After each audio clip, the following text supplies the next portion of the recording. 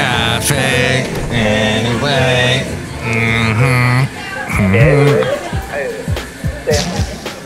Mike's Daily Podcast. Well, we are almost there. It is. No, wait, we are there. It's FF episode 2700, and it's Mike's Daily Podcast. Mike Matthews here at Café Anyway, somewhere in Podcastro Valley, the last place on earth. And it is going to be a big holiday for what it's worth. It's going to be the day with everybody dressing in costumes and scaring each other, going boo, trick or treat, that kind of thing. And in lieu of that, we'll maybe talk about some stuff that have to do with that. Mike's Daily Podcast. But did you also know that today, along with it being that Mike's Day, Daily, if you're listening to this on Halloween podcast, it's also National Magic Day, National Doorbell Day, National Knock Knock Joke Day. I told my favorite knock knock joke yesterday. Knock knock, who's there? Last podcast I told that knock knock joke. It's also Girl Scout Founders Day. And if you are listening to this on November 1st, Dia de los Muertos. And yes, it is also the amazing first day of November, which is called First November Day. And I'm just making that up, but that's probably what. It's also National Stress Awareness Day, which is very good. We need to do that. People full of anxiety these days, they need to calm down and just relax, take a deep breath. It's also National Calzone Day. That's one way I deal with stress, is eating a calzone. Probably not a good idea. They're not the healthiest things. Identifying the stressors impacting our physical and mental health is important. Sometimes health problems are the cause. But our health can also be affected by external stressors such as physical abuse, stressful work environments, financial stress, family health issues. Some tools to deal with stress including develop coping skills for anxiety and identify and let go of the things you cannot change. And here's today's podcast picture. I was in the town of Niles, and there was this cool little window display. It was for a manicure shop, and they had some funny looking Halloween decorations, but they were really, really tiny. Anyway, Cafe Anyway, it's a cool picture. See it at mikesdailypodcast.com. You should also identify and let go of the things you cannot change, and exercise also helps. Exercise helps a lot to let go built up anxiety. Just even going for a walk helps tremendously, and eating a balanced diet fuels our body so we're able to better cope with stress. Balanced in a good way. Balanced as in that thing that the health people are always showing you. Is it a pyramid now? What is it now? It's shaped like the on the top it's vegetables. Addenda with Kevin. You know, I mean, people get stuck on stupid, you know what I mean? This show is clean. Ben's Mutations. Let's go to the 2023 one, shall we? The U.S. Department of Agriculture, the MyPlate. Pretty much. .gov is, I guess, what they call it. I got into it. What the plate should look like. It's not a pyramid, it's a plate. It looks like the majority is vegetables and grains. They look like they have a lot. And then protein is kind of big, and fruits is smaller. Oh, that's interesting. And then dairy is off on the side. Huh. I didn't know it had changed like that. Let's see. Fruits, make half your plate fruits and vegetables. Focus on whole fruits. Okay. Make half your plate, bury your veggies, they say too. Make half your grains whole grains. Vary your protein routine. And move to low-fat or fat-free dairy, milk, or yogurt. Or lactose-free dairy. Or fortified soy versions.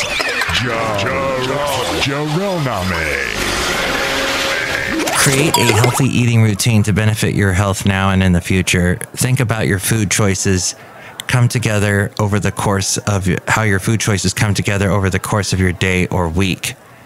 And eat different types of fruit, vegetables, grains, protein foods, and dairy, and fortified soy alternatives. I have been eating basically the same type of fruit, and that's apples, because I still got a bunch of apples. They're slowly dissipating, though, almost completely gone. No more apples in the trees anymore. They've all fallen, or I've picked them. So there's that. So variety, I guess, is the spice of life. And choose options for meals, beverages, and snacks that have limited added sugars, saturated fat, and sodium. So I guess that's pretty much. This is Mike's Podcast Picnic. So yes, National Stress Day. It's also National Cinnamon Day. National Stress Awareness Day, rather. Cinnamon Day. Yes, cinnamon's wonderful. There's so many things you can say about cinnamon. I put it in my coffee. It's so good. Actually, McCormick and Company Inc. founded National Cinnamon Day in 2019 because they wanted us to buy more. And I guess it worked. But it's a nice substitute for sugar. It gives your drink a little added something without putting any massive calories into MTV News. You hear it first. And it's also National Cook for Your Pets Day. Okay, just don't cook your pet.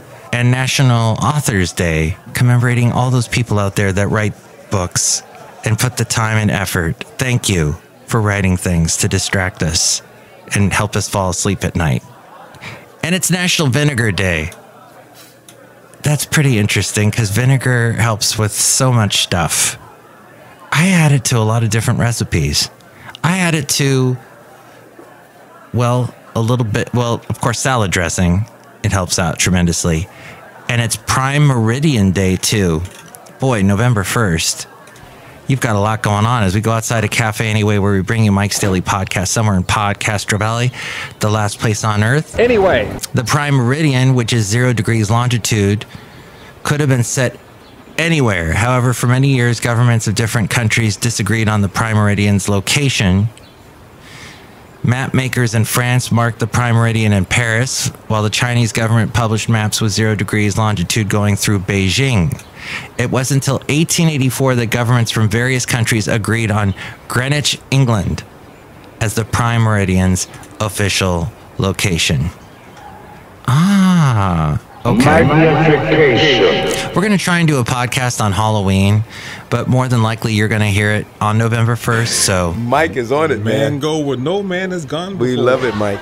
As you know, there's a real scary holiday coming up. The last place on Earth. Look who's here. Oh my God, here's a Chely Shoehart gift shop supervisor. People make fun of the way I talk like that, Holding court with Lady Katie.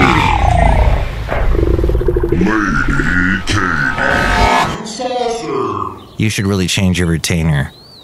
Mike Matthews, I have a retainer because I also have a lawyer. And I put him on retainer, Mike Matthews, in case somebody does something like try and steal my ideas for different snow globes. Including this one. That's a Halloween one. Instead of having snowflakes, it's got bats. So to get you warmed up for it, we're going to do a Halloween show. One thing I like about snow, well, we talked about audio, what was it? Audio Drama Day was recently. And part of that is because of War of the Worlds was broadcast on Halloween. So find somewhere or look up online, Orson Welles' War of the Worlds, one of the greatest radio masterpieces that freaked out the country. Woo! And it aired on Halloween. In fact, Orson even talks a little bit about Halloween and all that. It's our little way of dressing up in a ghost outfit and going boo. Kathy's Corner. Da-da-da-da-da, Kathy's Corner. So let's see. It's cheaper to rent than buy. It says here, for the 5th straight month, rent prices have dropped. Housing became more unaffordable with a sustainable rise in home prices during the pandemic and a mortgage rate shock that's still playing out. In September, median rents dropped to just a little over $1,700 a month. That's down $29 from the peak in July of last year, and down $5 from August of this year. Still, rent prices are significantly higher than pre-pandemic levels, even if they've fallen on an annual basis. Rents have seen an overall year-over-year rent decline of less than 1%. Renting was more affordable than buying in 47 of the top 50 metros. Fabagoo, things to do. Things to do. It's a good idea to rent. And you know, renting, as a homeowner, I have to say, I miss the renting days, because you would have a problem with something and you could just call the landlord and they'd send someone over. With a house, it's all you, baby. You got to take care of all of it. And there's always something, and it rears its ugly head at the weirdest times. So there's that. But of course, then you do have the house, and it is part of it. It is an asset that you can use in some way if you own it. Although the person that I got this information from, Rob Black, I produce his podcast, and you can catch him on the radio on AM 1220 KDOW weekday mornings, and he's also on TV on Kron in the 9 o'clock hour. But he totally believes in servicing debt when it comes to a house, owning a house. He would rather pay a mortgage on it. That way, if something big happens with the house, like if it burns down or whatever, he can just have the bank repossess it. He doesn't have to worry. He's not on the hook for it, which I don't think if I've fully described that correctly or if I understand it at all, but that's what he believes. So the Royal Trump Tweet Decree. You will travel into the incredible universe. But the monthly cost of buying a 2-bedroom home was almost $3,000, or 64.3% higher than the cost of renting on average, is what is happening now these days. Amazon is considering offering a veterinary telehealth as it's looking to compete with Walmart's pet telehealth service. The U.S. pet market is expected to grow to $200 billion by the end of the decade. And what's driving that boom is pet health. And YouTube reportedly wants record labels to let it use famous voices for AI-generated music. Why YouTube wants that? Not sure. But that's what they're trying to do. They've got some plan that I don't know exactly what is behind the scenes. Alphabet. And Alphabet, I heard, did not do so well when it posted its aftermarket, the results after the market closes of their earnings. Apparently, or were the earnings good? I remember there was some kind of, the stock dropped. Cassette copy. Welsh on the world. If we look at the news, as Mike just did right now at the moment, let's see. Oh, they did have it. What Alphabet stock has had its worst day since start of COVID pandemic. Man, sometimes you wear stretchy pants. And it's cloud revenue. That's right. It did not do as well as they thought it was going to do. It all had to do with their cloud, the Google Cloud. All right, that's about probably all you want to know about that. But yeah, they did not have as good a day. Look who else is here. Hello, Mike. This is Floyd the Floorman. And this is John Deere, the engineer. Mike, do you like our costumes? Oh, you both are dressed as David Bowie. That's pretty cool. Did you know that, I don't know which one is which now because you both look like David Bowie, but there's going to be a unique version of David Bowie's Sound and Vision performed by the Syncopation Rebels. It features several artists, including John Orpheus, Sam Casey, Alex Exists, and Martha and the Muffins.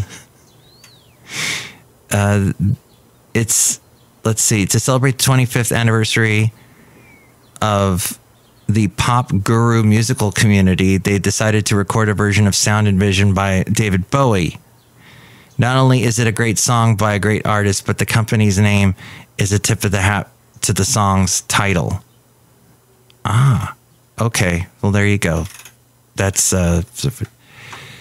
David Bowie is being commemorated that way. And they emailed me, MikeStaleyPodcast@gmail.com, which you can do as well. And you can also call me at... Call Mike at the Café Anyway hotline. Area code 510-228-4640. And with more ways to reach me, it is A-Frame. Mike's Daily Podcast is written and produced and performed by Mike Matthews. His podcast is super easy to find. Download or listen to his show and read his blog at mikesdailypodcast.com. Email Mike now at mikesdailypodcast@gmail.com. See you tomorrow. Bye. And oh, we forgot to say hi to the late, great Basil the Boxer. Here he is now. And thank you for listening to the podcast. See past podcast pictures and the late, great Basil the Boxer at mikesdailypodcast.com.